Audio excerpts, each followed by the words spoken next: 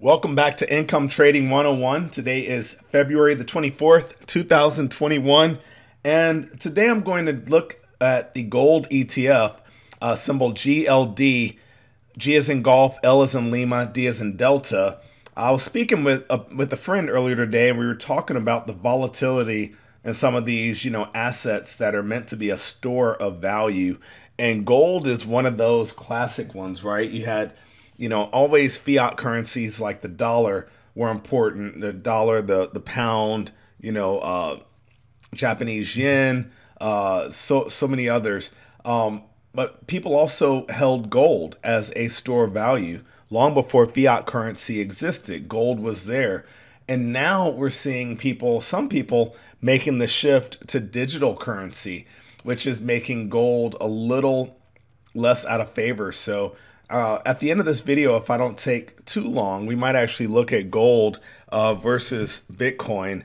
And right now I'm looking at the ETF for gold, which in theory should trade very closely to the front month gold contract. We can take a look at that as well.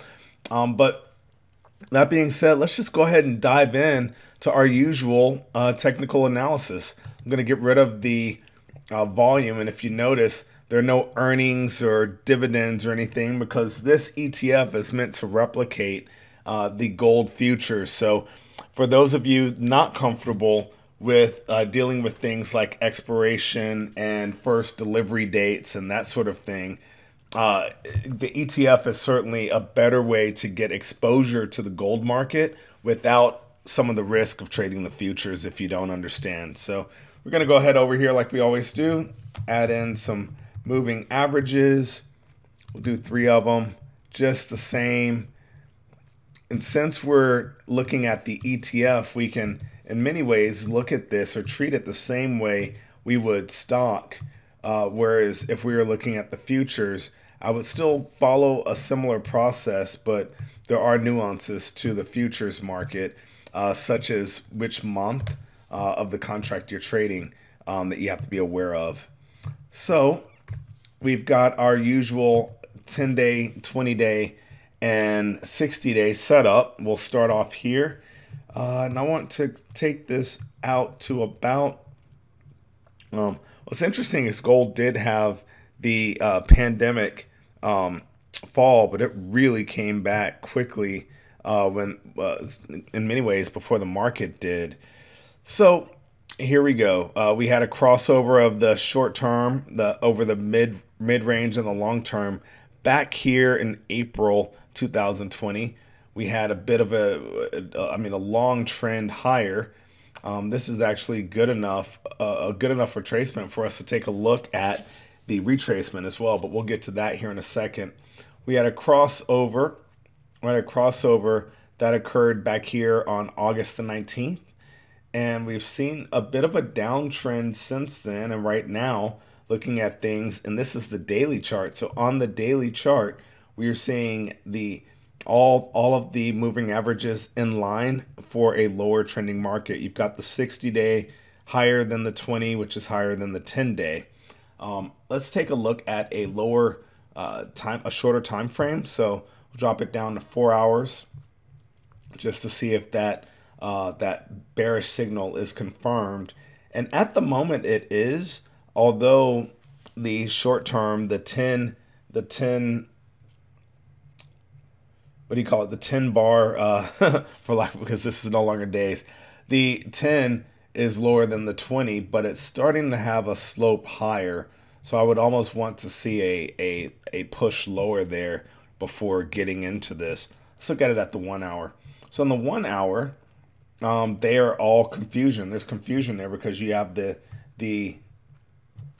20 period above the 10 period above the 60 period. So I tend not to trust or get involved until all three moving averages are in line, and ideally with a little bit of space between them, just so that I can confirm that the trend is going lower or higher for that matter. Let's take it down to the 15. So with the 15-minute, more confusion. The 10 period and the 20 period are right next to each other. We can actually see with my cursor over the last data point, if you look in the upper left-hand corner where the moving averages are, you'll see the actual numbers. The 10 period and the 20 period are even. They're at $168.60 with the 60 day at $168.90. So look at a situation like on this day back on February the 22nd.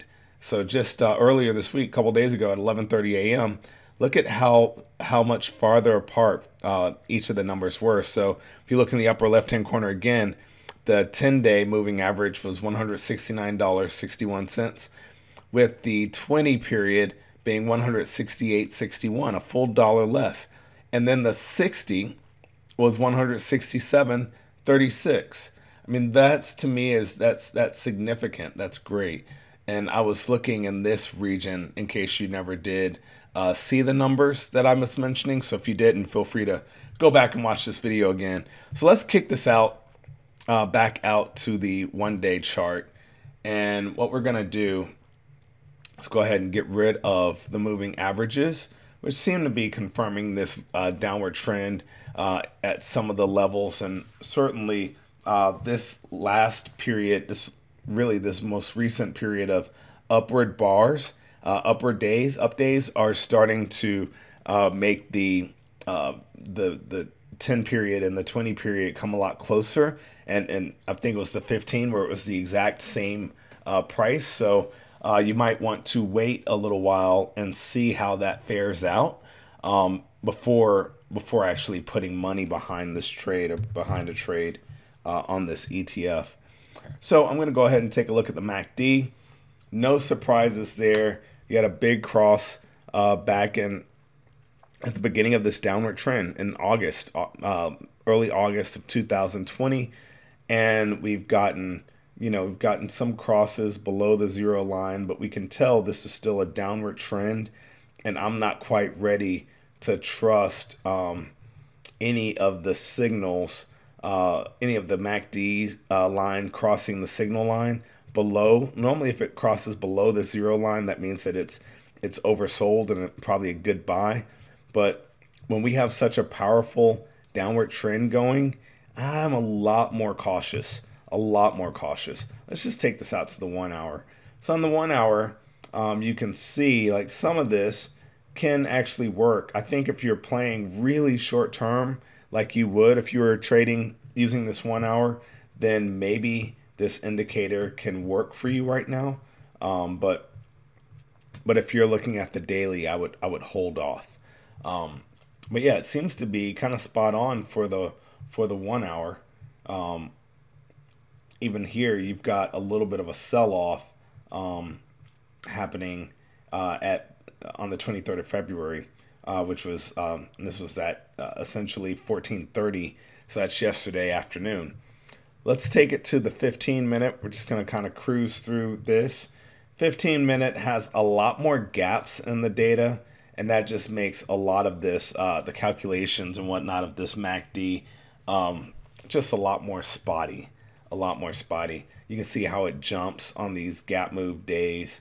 It's really hard to trade that because one moment it looks like we're about to cross the zero line and go lower. The next, there's just a pop higher because of this gap here. So it's always good to know how these indicators react for the various companies that you're watching. So they're all gonna work out a little differently. They're gonna look different.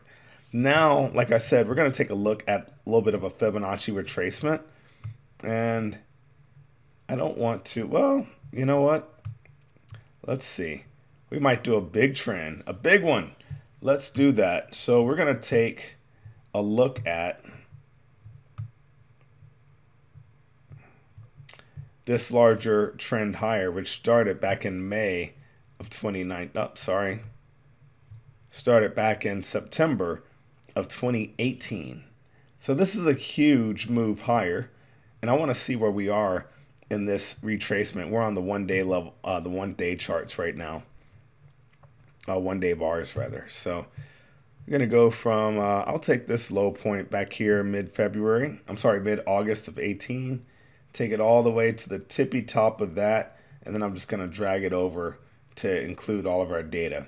So there we go. All right.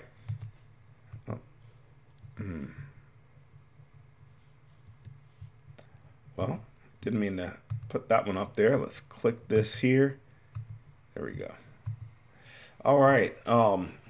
So for this large trend from 110 all the way up to 100, what would that be? 194, 54. That's a pretty good move for an ETF. $83. I mean, just shy of a 100% move. And we have had a retracement almost to 38.2. Now I am looking for areas of significance. So maybe this 38.2 area has a bit of a, let's see, this is, the low here is 166.03. The high here is 164. Let's do that. 164.43. I wanted to see how far apart. They're about $2 apart. So I'm looking at, you know, the possibility of there being some resistance and support lines there. And that's one of the best parts about the Fibonacci analysis, is that you really do get to take a better look at these companies. Let's do something different. I'm going to get rid of this one, and we're going to draw another one. But this time we're going to do it basically since 2020, the recovery from the, what do you call it, from the pandemic sell-off that we saw. So we're going to go all the way to the low here, take it to that high, and just drag this over and see if there's anything worth noticing. So what do we have? Looked like the, oh, need to tighten that up a little bit. Looks like the 23.6% level was an area of both a little bit of support, a little bit of resistance. We've got the 38.2 in this scenario being support, mostly support, and it fell through here recently, so I imagine it'll become resistance. And we just about touched the 50% retracement of this move since last April. So you know, that's really interesting. The other thing that's interesting is look at this 61.8 and how close it is to the support that we saw back in April and June of 2020. So I'm not saying that these numbers always play out, but I want to be aware of where some orders might be and where support and resistance might be.